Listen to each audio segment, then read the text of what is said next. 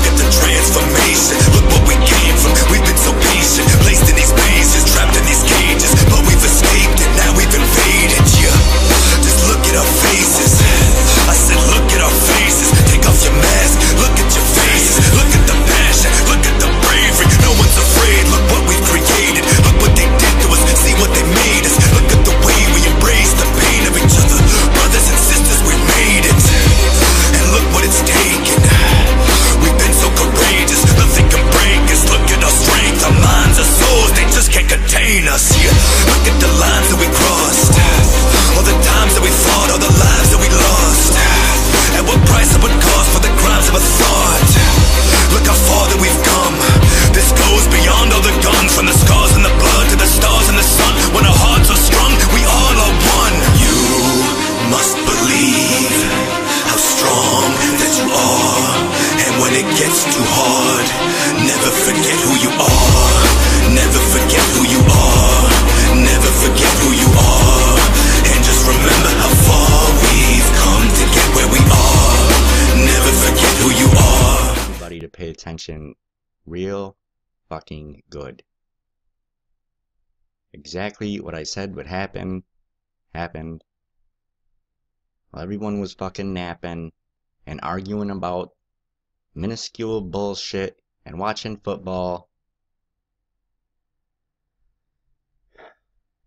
the government does this. Senator Murphy's warning to America should not go unheeded, and Ron Paul completely backs up his warning and goes beyond what Murphy has told us as outlined below. This resolution is a total rewrite of the War Powers Clause of the Constitution. Let's be clear about that.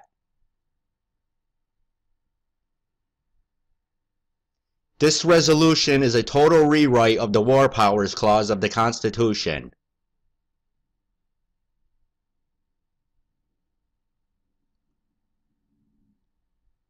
A bill purporting to give the sitting U.S. President the power to declare war on ISIS. Let's go back to the top.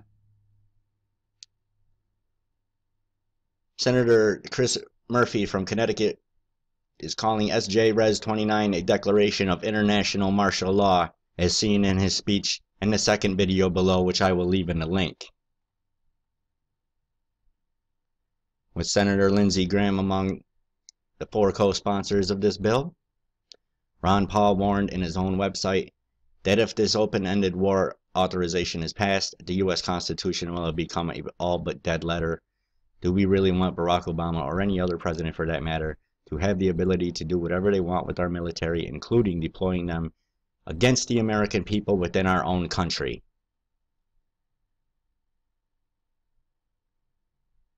I want people to look into the damn War Powers Act, because I know a lot of you out there don't know what the fuck it is. I thought we were fucking over and done with this shit. Now you pay attention. I gotta keep from losing it here. While the Washington snowstorm dominated news coverage this week, Senate Majority Leader Mitch McConnell was operating behind the scenes to rush through the Senate what may be the most massive transfer of power from the legislative to executive branch in history. Senior Senator from Kentucky is scheming, along with Senator Lindsey Graham, to bypass normal Senate procedure to fast-track legislation to grant the President authority to wage unlimited war for as long as he wants or his successor wants. And while this is going on, I want to know where your fucking precious Rand Paul was. Look, his father's coming out talking about this shit. The senior senator from Kentucky is talking about fucking War Powers Acts. Where the fuck is Rand? Where's your American hero?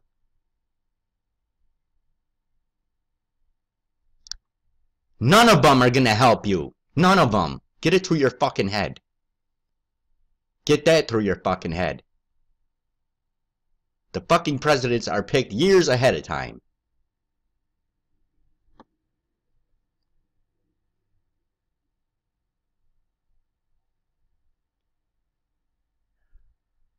It will allow President and future U.S. presidents to wage war against ISIS without restrictions on time, geographic scope, or use of ground troops. It's completely open-ended authorization for the president to use military as he wishes.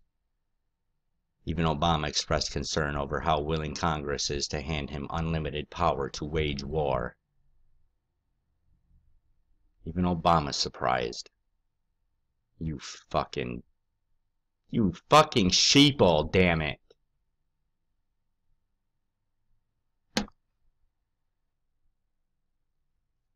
The purpose of the legislative branch is to restrict the executive branch's power. The founders understood that an all-powerful king who could wage war at will was the greatest threat to life, liberty, and the pursuit of happiness. That is why they created a people's branch called Congress, to prevent the emergence of an all-powerful autocrat, to drag the country to endless war. Sadly, Congress is surrendering its power to declare war.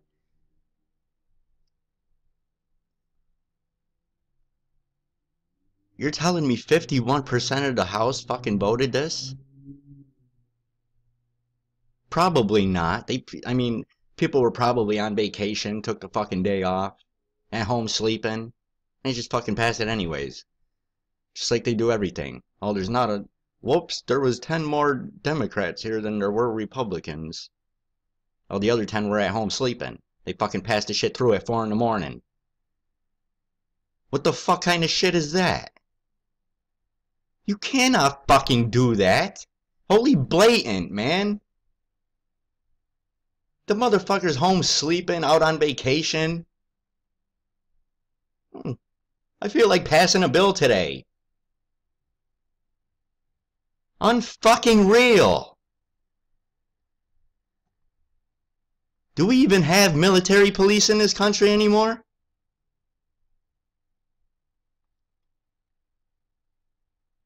Yeah. While most Americans are likely clueless, that's putting it light, about the possibility of martial law in our near future, it's easy to see the possible future need for it for that very reason. Most Americans are either dependent upon the government to survive or are struggling themselves with little time to pay attention to global economy falling apart, much less preparing themselves and their families. And when it hits the fan, the meltdowns complete. Millions of people in big cities across America will be totally unprepared, and has been reported many times on All News Pipeline and across alternative news. Mass civil unrest, and the total breakdown of society are going to happen. The government have to contend with it. Yeah, the government's gonna be in their underground fucking mansions, you morons. Hello? Have you heard about any of the fucking underground tunnels? The DUMBs, the deep underground military bases. All the fucking elite have left years ago. Most of them fucking left to their retreats years ago. Just like a fucking handful still hanging around. Folks. Hey, George Soros, he lives in the States.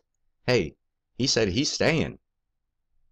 He ain't going to hide anywhere. Good. Go get that motherfucker and hang him by his balls from his front porch. For everyone to see.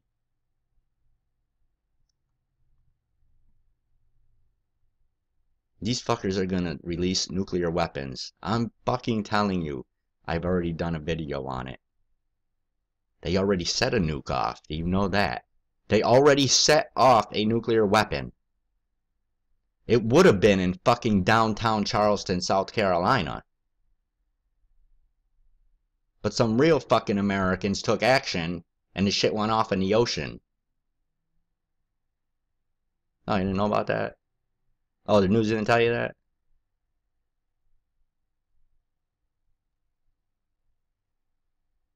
Now listen, I'm gonna leave these two videos. Majority Leader introduced, I believe, earlier today. This is an authorization for military force resolution that apparently purports to give the president legal authority to conduct military operations against ISIS. I'm going to leave both of these videos in the description. You better watch both of them.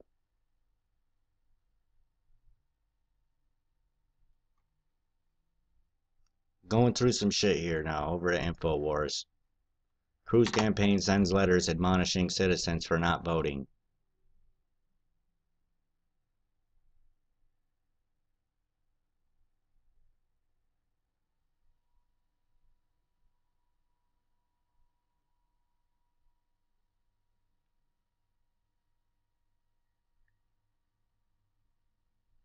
EU leaders claim no link between Cologne sex attacks and migrant crisis. I don't know what the fuck is going on in Cologne, Germany, but they're having, like, rapes all over the fucking place. And they're all being done by these fucking migrants. They're all being done by these fucking immigrant terrorists. Now, one of them, I think it was a Syrian couple, helped an American woman who's being raped. And, I mean, they said it's going on all over the place. News ain't covering it. And they said that is absolutely what is going on. But then you come to the news and they say, there's no link. No, they just all happen to be from other countries and have just came to that country. It's one of those quinky dinks. Real news. Facebook's ending private gun sales on Facebook and Instagram, and so are a few other companies. I think Amazon.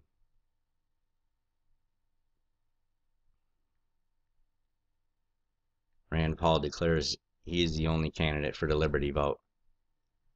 Well, where the fuck was he with the shit that I just read a little while ago? Why didn't he say anything to Mitch McConnell? Where were you, Randy boy? Out having one of your juicy hamburgers? Doing one of your free eye surgeries? Don't vote for this schmuck either. I don't give a fuck whose son he is. Listen, he's worked for Goldman Sachs. That's it. Yep, once you're into Goldman Sachs, you're done. That's why I was all over Neil Kashkari's balls like a new suit. See, I was for the guy. I was helping him out. And he wants to go and fucking work for them.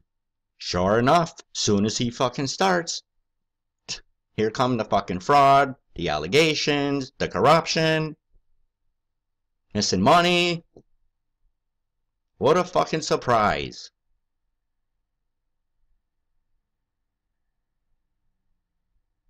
We've got to start all over. Do you people not get that?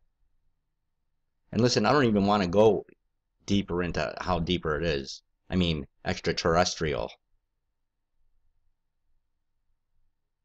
I can't even get into that now. That is way above most of your heads. But just know that there is an extraterrestrial force at work.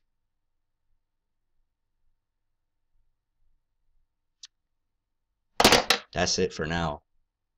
God bless and carry on.